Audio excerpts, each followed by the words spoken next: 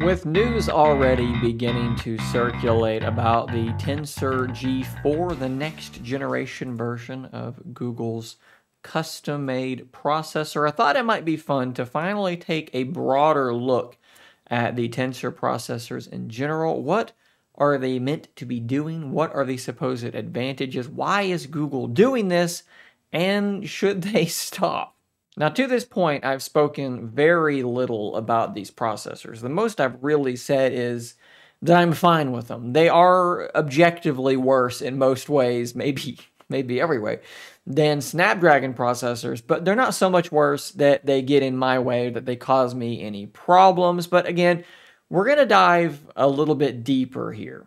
So let's start off with that first question. What is Tensor meant to be doing? For Google to say, we no longer want to purchase off-the-shelf Snapdragon processors, and we instead want to have Samsung, in this instance, custom make processors specifically for us, there must be some reasoning there for them to do this. So I'm going to basically tell you the marketing. This is what Google says the reason is for why they're using Tensor. So tailored performance is probably the biggest one. The Tensor chip is specifically designed to excel in Google's AI tasks. And you know, that's what they're leaning into very, very hard. So making a chip that's meant specifically for their machine learning algorithms, things like image processing, their custom stuff, according to Google, does make a lot of sense.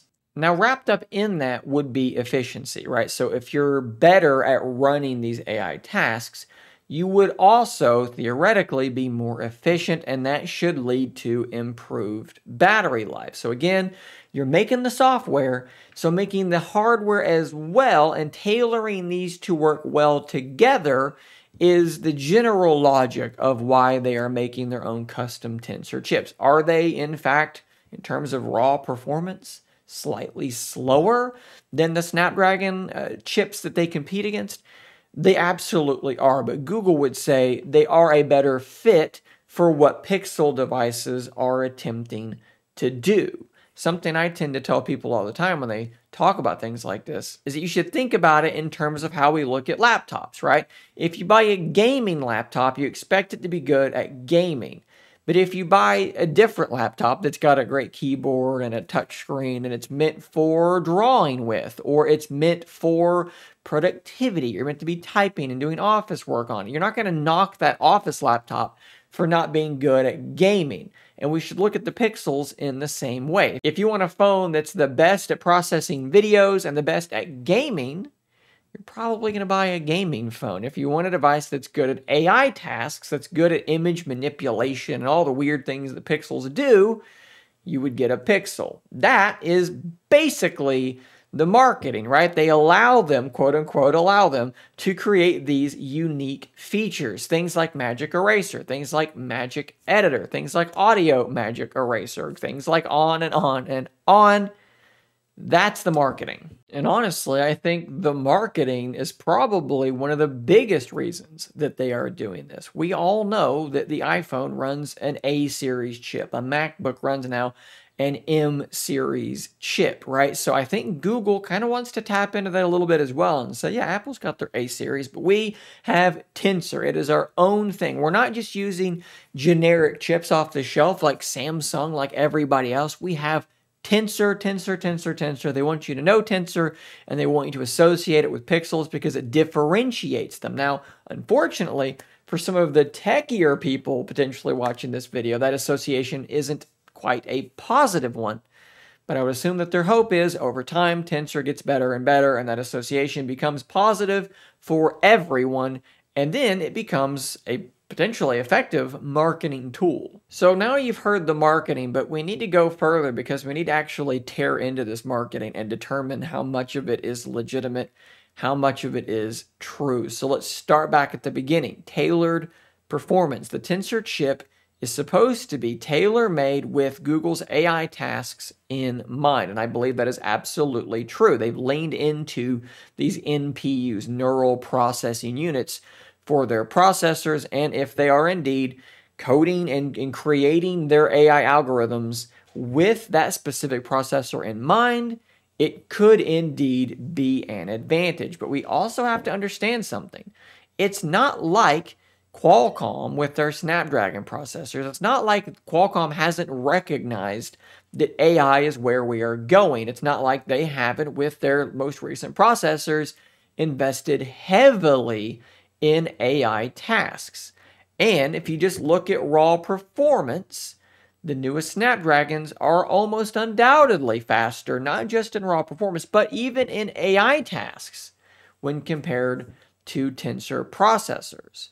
So the reality here is not that the Tensors are faster for AI, because I don't believe that they are. The leg that Google has to stand on here is that they are custom. They are known to them. They are as they designed them. And that can still be an advantage even if you're not quite as fast, again, in terms of raw numbers. If it fits like a hand in glove, there can still be an advantage there. But we're going to kind of touch on this a little bit more later on in the video. Let's talk about efficiency. I don't think anyone's going to argue that Tensor processors are more efficient. You do potentially have that hand-in-glove advantage like I just mentioned, but in terms of overall efficiency, did my Pixel 7 Pro have good battery life? Absolutely. Pixel 8 Pro has good battery life? Absolutely. Is it as good as the S23 and S24 Ultra? Absolutely not. Does my Pixel Fold have pretty good battery life? Sure. Is it as good as the OnePlus Open running a Snapdragon processor?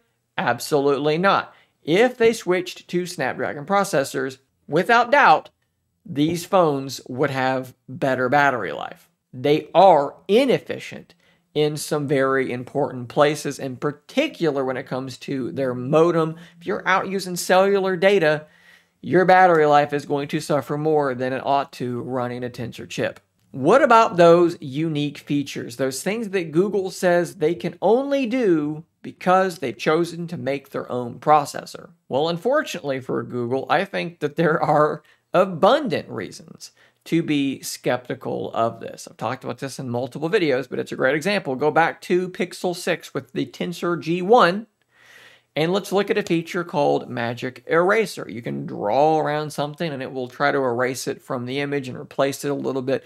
We were told immediately, this is a Tensor thing. This is something we can only do on the Tensor chip.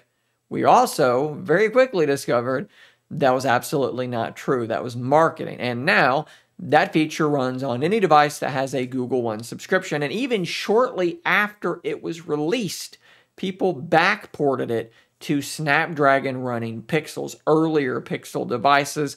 Again, this was marketing. This was absolutely not true. And if we dig into a whole bunch of other Google Pixel features, which, don't get me wrong, I love these features, we know they don't require the Tensor to run. Magic Editor is awesome, but it almost exclusively runs in the cloud. Therefore, it can run on any device. We've just seen it running basically the exact same thing on the S24 devices from Samsung. One of the features they touted with the Pixel 8 Pro was the ability for Google Assistant to summarize web pages.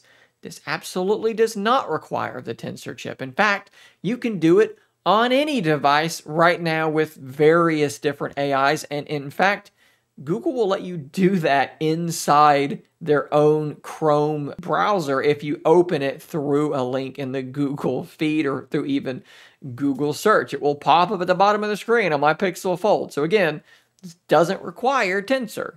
We can go on and on like this. Almost all of these crazy new features run in the cloud, and the rest of them have, by and large, been demonstrated to be possible on other devices. Now, if I'm going to double back to the marketing speak, the best case scenario for Google is that over time, more and more of these in the cloud features will run on Tensor, and perhaps they will be better on Tensor. Maybe they'll be faster. Maybe they will be exclusive, although I am highly skeptical of that because it's not like Qualcomm isn't going to be making processors that are better and better at AI tasks at the exact same time as Google, and they are likely to keep up with them, if not be surpassing them, as they have been already, most steps of the way. What was one of the biggest things that Google said at the Pixel 8 event? 7 years of updates for Pixel 8 and Pixel 8 Pro.